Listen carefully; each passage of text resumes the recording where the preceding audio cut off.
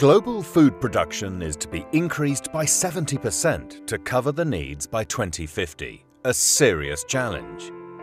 The current trend in agricultural production is to replace manual labour with mechanical equipment. But this heavy equipment also leads to destruction of soils and environmental pollution by agrochemicals.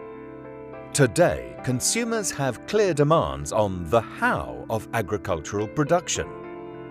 It should use less fossil fuels, less chemicals for crop protection, and maintain soil quality and more space for nature.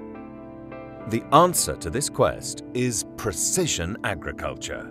With this, crops are planted under GPS-specified rows and given treatments against weeds, insect plagues or plant diseases only when and where needed. Highly efficient production rates may be achieved. Our solution: a drone with programmed flight carrying out all crop care tasks between sowing and harvesting. With onboard cameras, it can recognize weeds and diseases and act by spraying with chemical or biological means only where needed.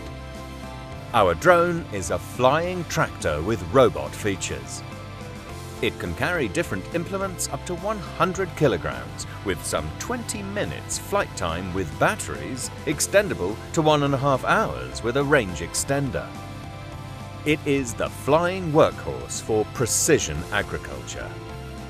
We have set up a company with a team of expert engineers in aviation, robotics, agriculture, and have key international advisors and are working with the University of Wageningen, Twente, Delft and others.